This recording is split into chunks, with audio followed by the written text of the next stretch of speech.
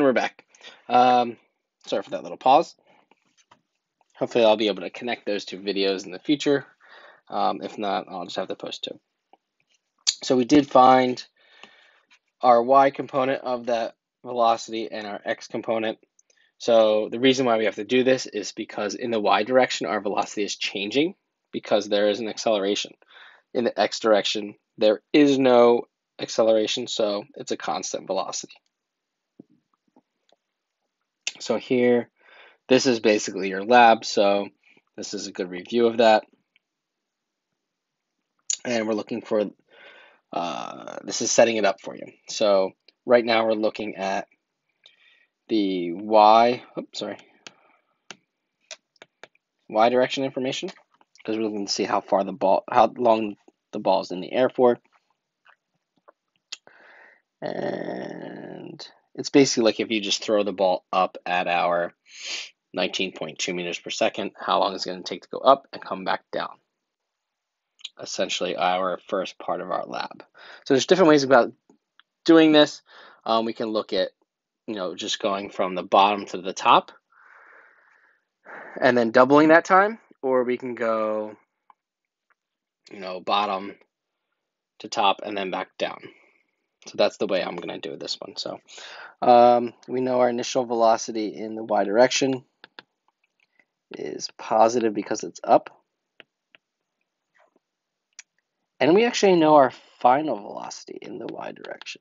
It's going to be that same velocity, just downward. Because whatever velocity it loses on the way up, it gains back down because the acceleration is constant at negative 9.8 meters per second squared. So since I have my two velocities, my acceleration, I'm looking for time.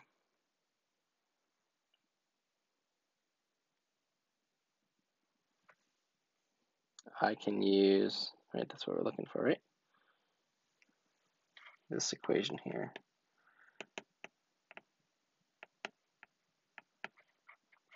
Where my VF.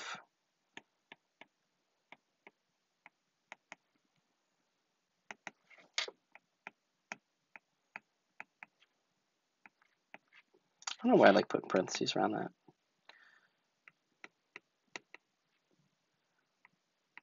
So this is where the negatives definitely come into play because of moving values on either side of the equal sign.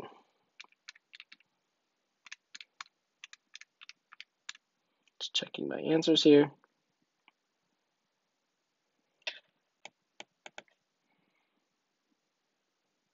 And I get about 3.9 seconds. And again, there are other ways you can go through, just looking at the way up or the way down and doubling that time. Feel free to do that as well. So I have my time. I now can look just in the x direction, which that's a little bit easier in my opinion. I calculated that velocity as 16 times my 3.9. Plug that in, and I can solve to get my delta x. Just know that if you do look on the Schoology solutions, I believe those do use 10 meters per second squared for acceleration, and occasionally they will round differently.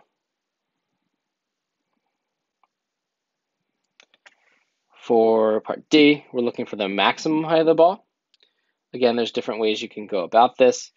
You can look at it as, your initial velocity in the y direction was the 19.2. Now we can define our final velocity in the y direction as 0. We know the time it takes to go up and down, so we can cut that time in half if we wanted. So that's going to be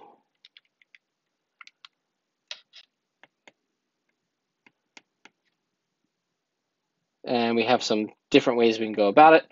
So let's just go, what do I want to do?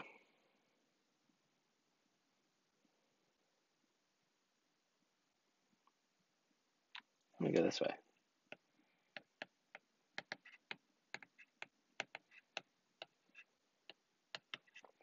I have all of those values, and I can just solve for my delta y. We don't need to do our two-dimensional motion map. And 3 is actually a good problem.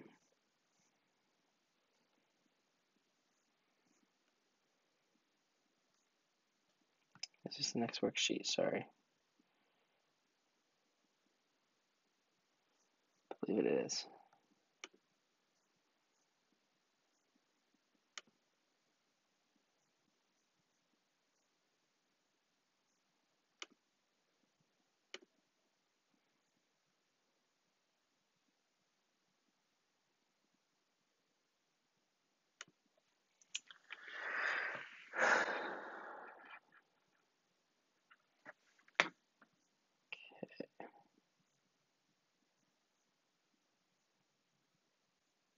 Sorry, I think I skipped some pages here.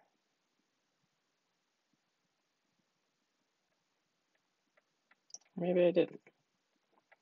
I think I skipped one of the pages here, sorry. The one page I believe I skipped was worksheet 4, number 1, which I posted a previous video on, which is okay. Number 2 is very similar. It's just downwards, so I think you guys are okay handling that. So I'm going to go through this one for a specific reason. And then I think we should be good for the rest of the packets. All right, so we have our building, our water balloon, and we have our horizontal distance. This is 24 meters. It's shot at 18 meters per second. So the little hint is it's not in the X or Y, so we will have to break that up into components.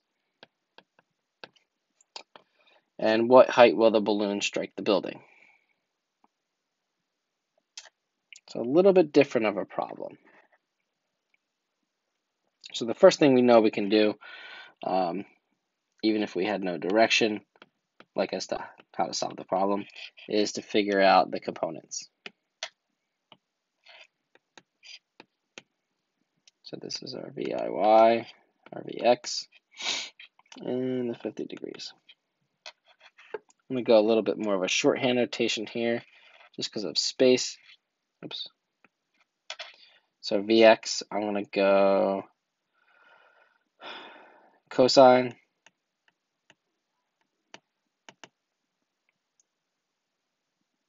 VX over 18 meters per second. And that's going to be about 11.6 meters per second.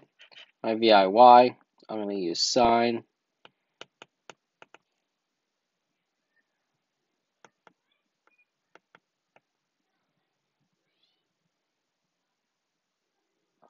backwards.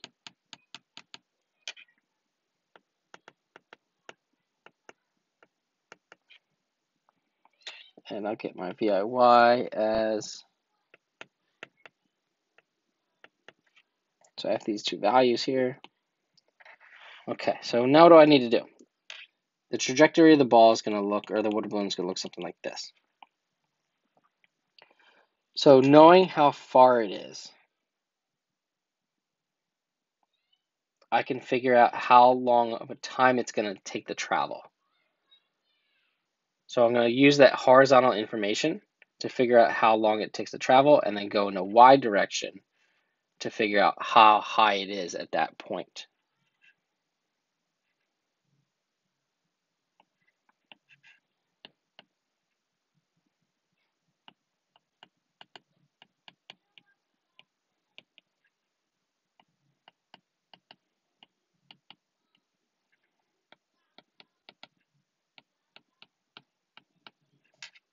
I'm going to plug those values in. I'm going to skip some steps here. Again, this is just to save some time on the video. It would be expected that you do that to show understanding later. So you get about 2 seconds that it takes to travel. And then I can go to my y direction to see if it has about 2 seconds to travel horizontally, how high will it be after that 2 seconds?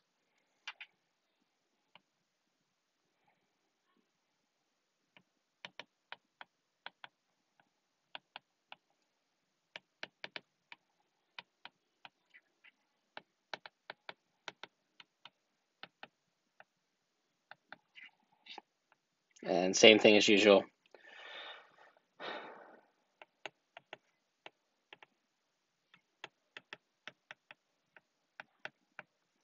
And this time I will have times to put in, so I'm not going to take this value and ignore it.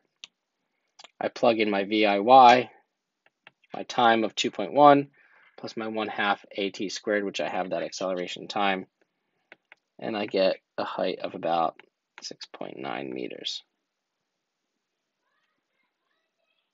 And again, I think that's I'm just kind of cheating and using the other solutions and not plugging in for the 9.8. Feel free to adjust if you use 9.8. Now the real question becomes, if the balloon misses or shoots over the building, how far will the balloon land from its launch location? Oh, sorry, that was a different question. Okay.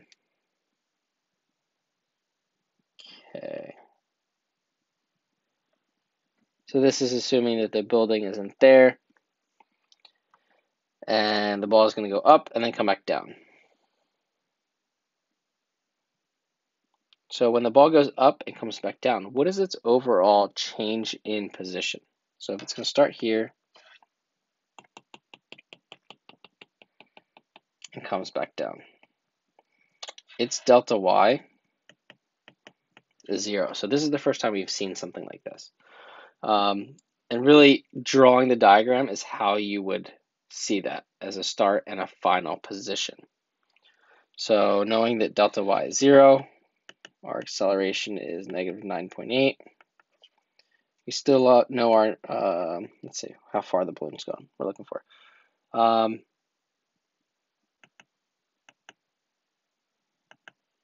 This is my 13.8 from before.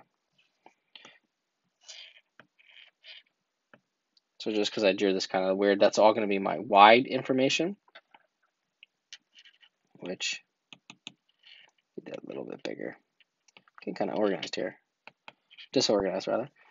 And again, same equation.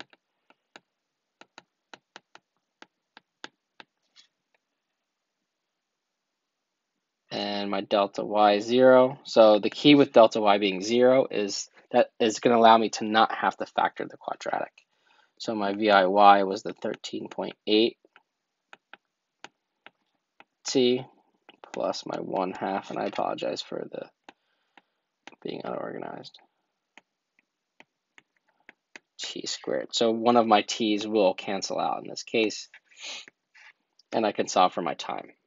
So then I can go back to my x direction information, knowing that I know my time that I just found and my horizontal 11.6, I can find my horizontal displacement. So feel free to refer to Schoology. Really what I wanted to get to was part C. It says the balloon can be launched from less than 24 meters away from the building at the same speed and angle and still hit exactly the same height you calculated in part A. Determine this second launch location. So what it's talking about is, here's our building. And here's our initial, let's look at it this way.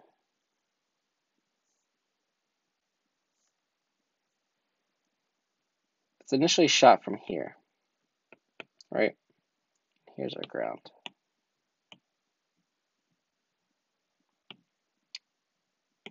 The ball can travel like this.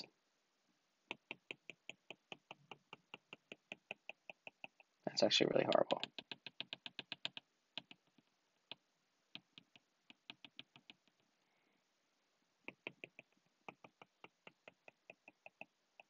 So it's striking the building on its way back down.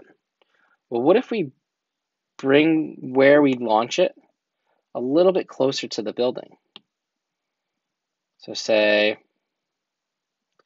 purple, if it hit here. So it's referring to this height. So if we bring it close enough, and the ball shoots up, it will hit that same height on the way up.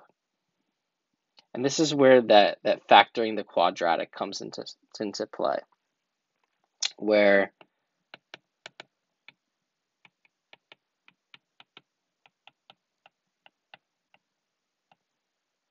since we were given the distance, or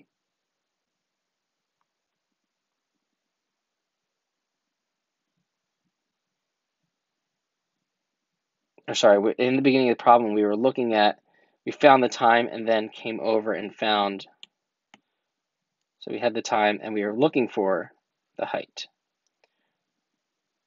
Well, if we were looking for the time from just the vertical information, we would have to factor that quadratic. So when you factor the quadratic, you get 2 times. Sometimes you'll get a positive time, sometimes you get a negative one. In this case, you're just going to get 2 times, just in the positive. So the first time you're going to get is if you're closer. The second time you're going to get is if you're farther. So the one will be on the way up, and the other one will be on the way down. So you're going to use, again, that equation where we're looking for that same vertical height, which was about 6.9 meters. And it was positive because it's, we're launching from the ground. Our initial velocity in the y direction was 13.8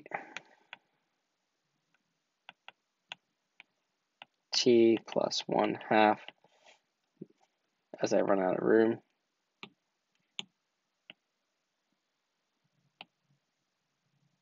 Sorry about all that, but I think you guys get the idea.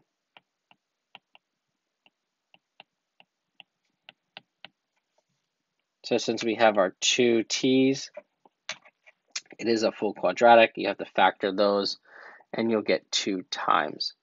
So the time that we're looking at for on the way up is going to be around 0.66 seconds, because that's going to be on the way up. The longer time was the one from before, the 2.1 seconds. And then to figure out where we need to put our launcher, we just go back to our horizontal information. So hopefully that was good enough. That pretty much walks through every scenario that I can throw at you. We will discuss more in class and then go through some more review. So this is really kind of a short unit after we jump into it, no pun intended. So if you have questions, feel free to Schoology message me, and I will see you soon.